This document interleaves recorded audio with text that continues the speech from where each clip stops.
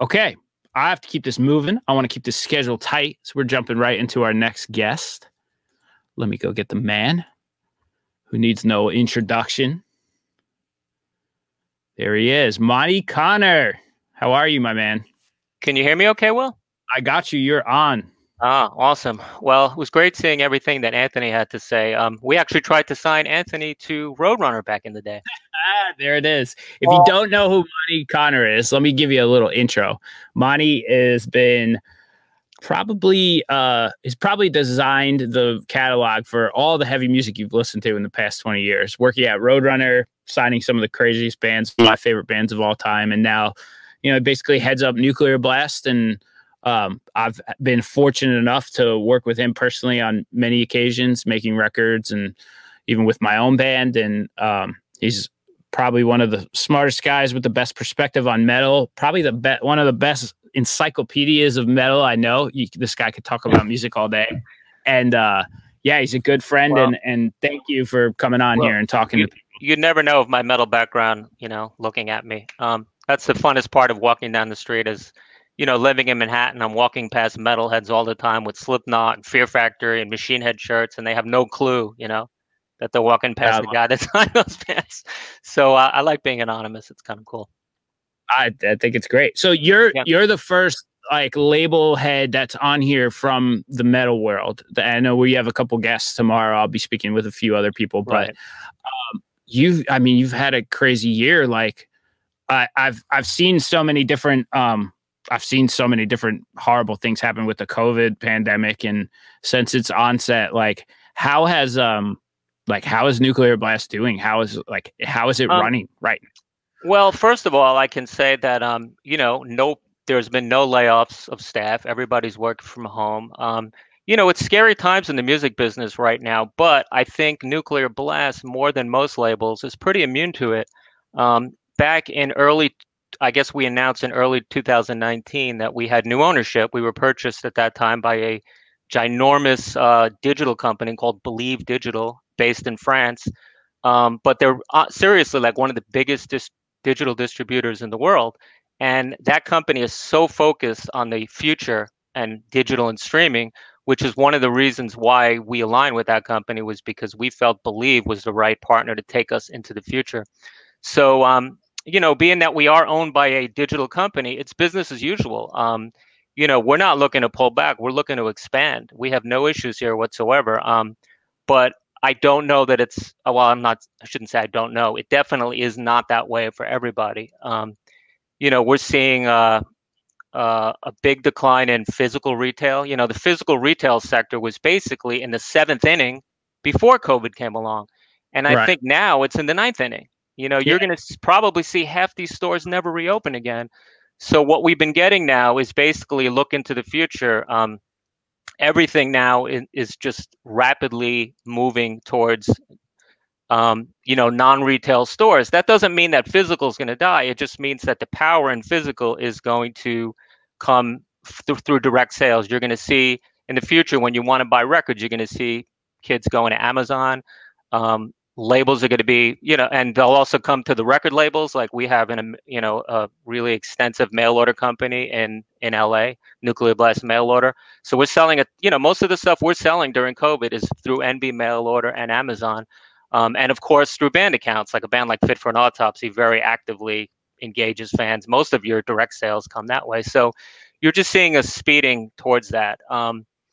Yeah, so, sure. It's a shame to see record stores close, because as a kid, I discovered a lot of music by browsing record stores. I think the beauty of that was, it's a category. You go to the metal category, and you look through CDs, and it puts stuff in front of your face that you're not expecting. It's not directly recommended to you by some Spotify algorithm or like some advertisement. It's like it was just this like wild open world to like find bands. And I don't know, maybe it's nostalgic, but I am gonna miss the ability to do that. I still do that. Like there are no record stores left in Manhattan, basically. So every few months, a buddy of mine, a few friends of mine, we drive out to Vintage Vinyl in Fords, New Jersey, like one of the greatest local record store. And my childhood record store, so as much as I stay on top of what's coming out, when I go to Vintage Vinyl, I'll see stuff that that I didn't even know was out just by looking in the racks. Right. And that's an amazing experience. And I wind up buying impulse purchases, just, shit that I didn't even go there to get, that I just happened to see. So it's just a shame that that experience is going to be gone. Although so many kids, the younger generation is growing up today, they don't even know what record stores are. You Right. talk to like Matter anymore. Yeah, no, talk to the average teenager. They're like, what's a record store? Like, people go to record stores to buy this stuff. So sure. I mean, there's still an audience for it, but I know what you mean. Yeah. yeah. So you're working out of your apartment right now because I don't know if everyone probably won't know, but you are like in ground zero for where the COVID outbreak was in New York City. Yeah. Right? And you've been quarantined for how long now? When did it hit? Was it like more early second week of March, maybe? Yeah, so long enough not to know anymore.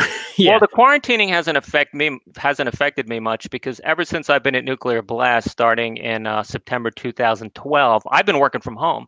So it's business as usual for me, and I think the rest of the world is now catching up to this idea of working from home. And by the way, you're going to see a lot of people stay at home forever, because I think labels are going to see that people can be 80 to 90% as productive at home, and they can save on overhead and office costs and all that crap. So you're just going to see a lot of people continuing to work from home. But I really haven't been affected, because like I said, this is just my reality. You're looking at the Nuclear Blast New York office right here. I mean, that's the bathroom behind me in my apartment. Incredible. It's magnificent. And so, the only difficulty's been that now I have my wife and children home with me.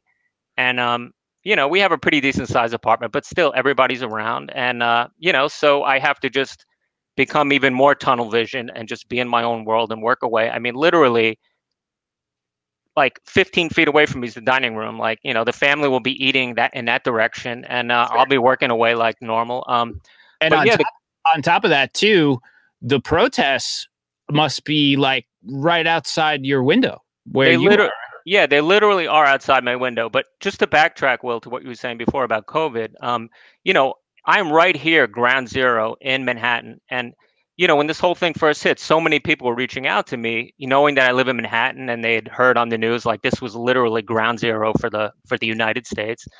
And it was terrifying. But I have to say that people in Manhattan, we're paying attention. Like, I can go outside my door, and I've been out almost every day since this started, sometimes more than once a day.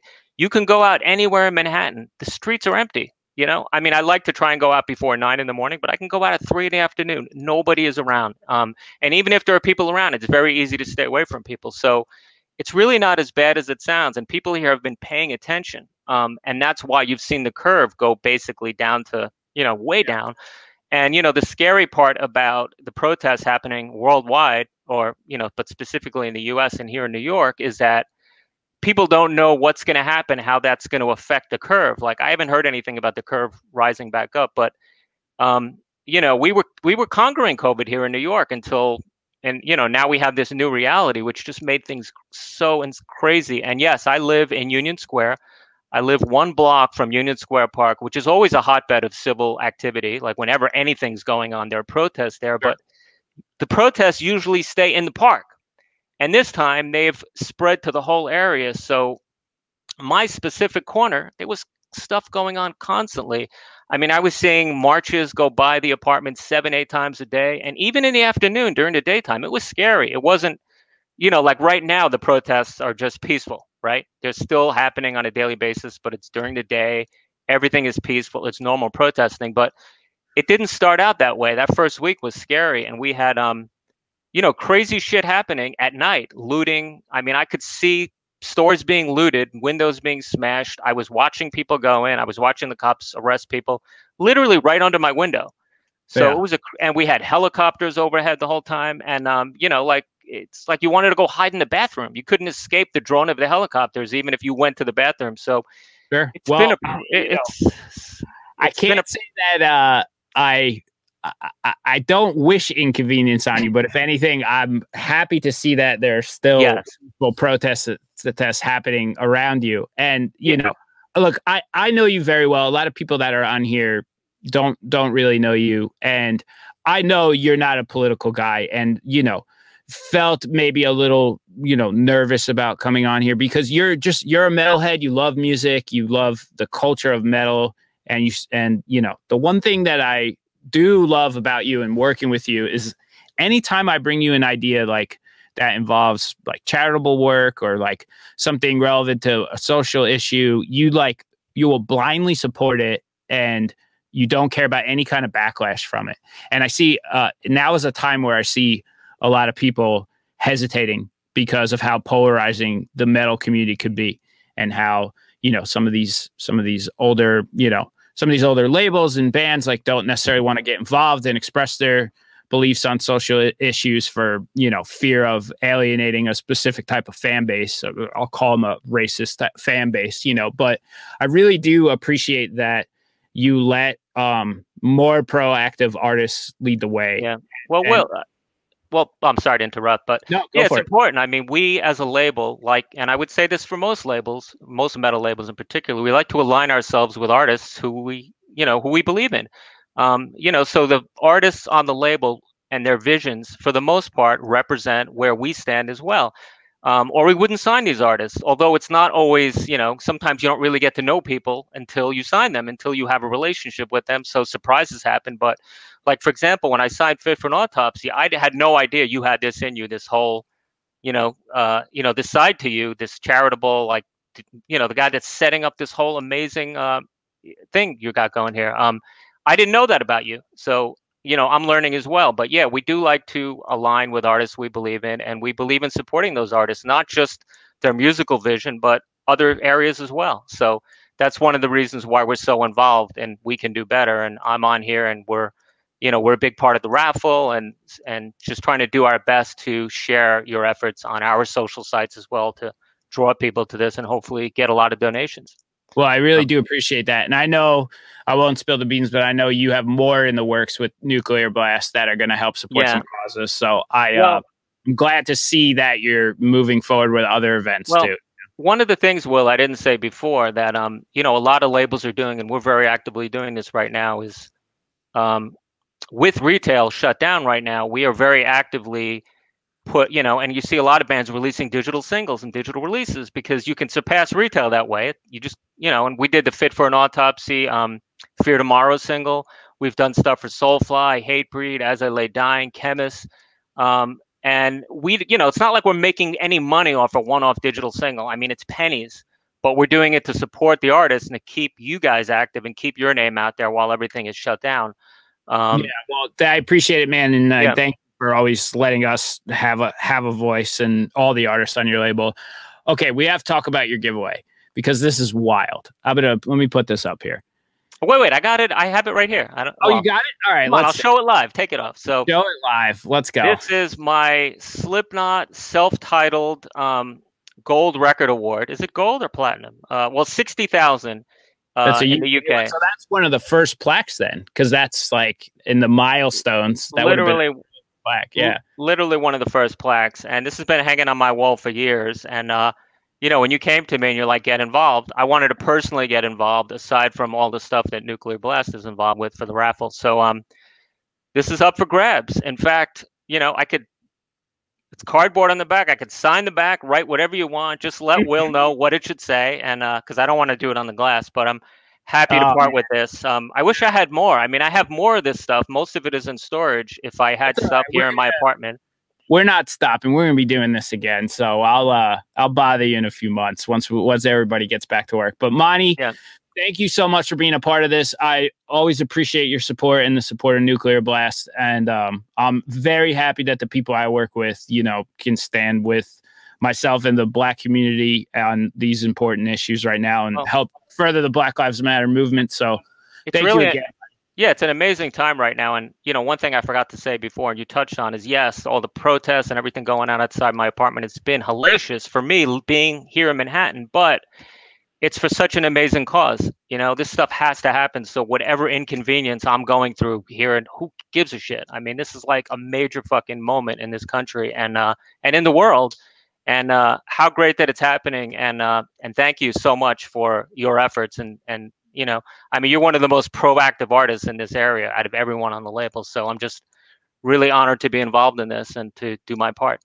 You're the best, man. I love you, dude. Thank you for coming on, and we'll catch up this week. We'll talk to you soon. Thanks. Take care. All right. Bye. Monte Connor, he's a living legend. You can win this Slipknot self-titled UK silver sales plaque. That answers that question. That's like 60,000 copies. So that's maybe one of the first plaques they ever made. Soundring.live, $10 charitable donation, get you entered. And leave a note if you want to specify any particular item. If we pick your name, we will give you that item that you wrote down. I'm going to take 2 minutes, and then I'm going to bring on my next guest, which is Ethan Harrison. So I'll be right back.